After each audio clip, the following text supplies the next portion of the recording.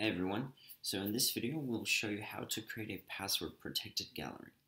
So what we have here is just an image gallery uploaded to our pilot template, and this is the front end of the website with all of our galleries uploaded. So what we want to do is I want to create this gallery over here, a password protected gallery.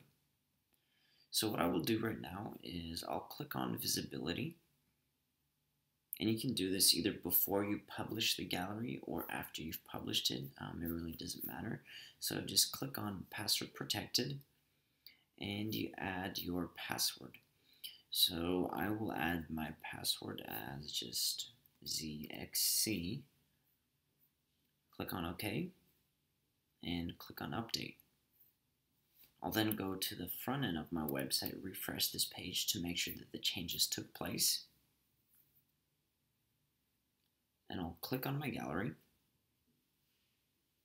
and here I'm asked to insert the password. So I'll type in ZXC, click on submit, and now I can view the actual gallery. So if you want to take off the password, simply click on visibility edit, bring it back to public, click OK, and update it. So this is how you create password protected galleries. Thanks for watching.